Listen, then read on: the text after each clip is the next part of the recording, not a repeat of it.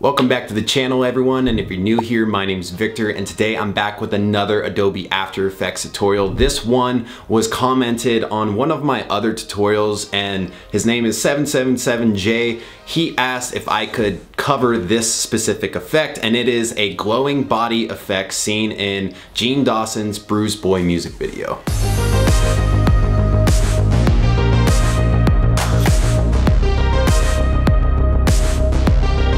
So without further ado, let's get into it. You are going to want to shoot this on a green screen. If you don't, you're gonna have to be doing a lot of masking or rotoscoping. So it's just a little bit easier to do it on a green screen. So I had my wife hold the green screen. I put the camera on a tripod, shot me just doing a little bit of movement, and then I got a clean plate after that of just the background without the focus changing or the distance. Nothing's changing with the camera. Now go ahead and open up your footage in After Effects. So we should have the top layer being the green screen layer and the bottom layer being the clean plate. So the first thing you're gonna wanna do is on that green screen layer, mask out the areas of the green screen. And then we're gonna go ahead and key the footage. So I'm not gonna cover how to key out green screen in this tutorial because there's plenty out there, and I also have some other tutorials in which I've done that. So once your subject is keyed out, you can reposition it if you want to, and then we're going to pre-compose just that green screen clip. Click into that pre-comp and then duplicate that green screen layer. Now you're gonna search for the effect called fill and throw that onto that top layer, and you're just going to choose a light color. So I chose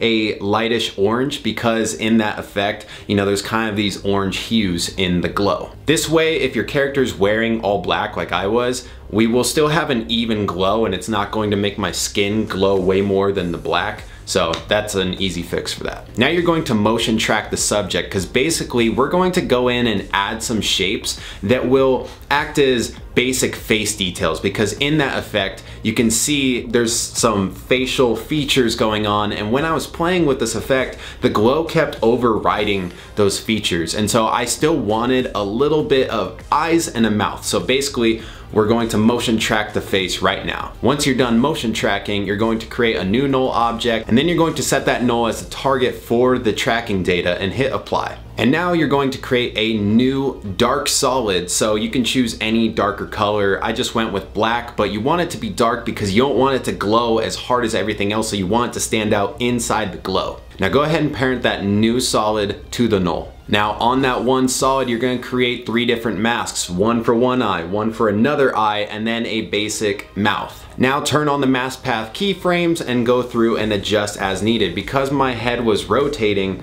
I don't want the shapes to be leaving my head as my head turns. So you're going to have to adjust the mask if you're doing the same thing. But keep in mind, I didn't notice this at first, but you probably won't have to keyframe the entire clip, because if you're duplicating the exact same effect, the glow gets so intense that it just consumes the entire screen, and you're not gonna be able to see those shapes anyway. It's more for the beginning of the effect. So I mean, you could probably do it for just half of the duration of the entire effect and get away with it. So click out of that pre-comp. So now we should just be able to see the pre-comp and the clean plate. Now you're going to add a glow to that pre-comp, and I'm using Red Giant's optical glow, but you can achieve a similar looking effect with the native glow in After Effects. You're just going to have to play with the different thresholds and values. So I go to the very beginning of the effect and then adjust the size, amount, and radiate to however I like it. So basically I did a little bit lower on size because I want those facial features to still be showing just a little bit. And then the amount to be something a little higher, around 75. And then for radiate, I just turned on the keyframes because we're gonna move forward in the effect about halfway through, and then we're gonna make some adjustments. So on the radiate, I cranked it up to 50%.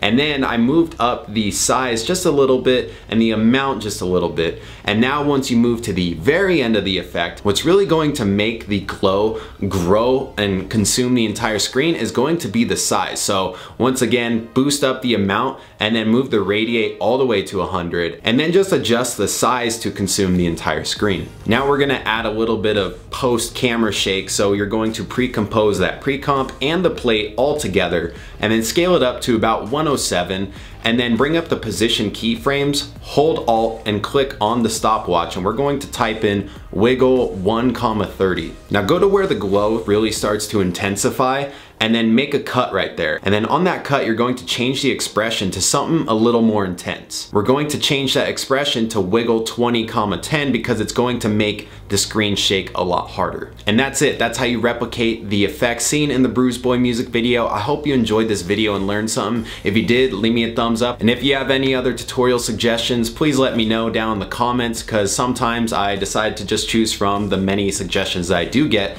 and maybe yours will be chosen. Thank you for watching this video, and don't forget to subscribe, and I'll see you in the next one.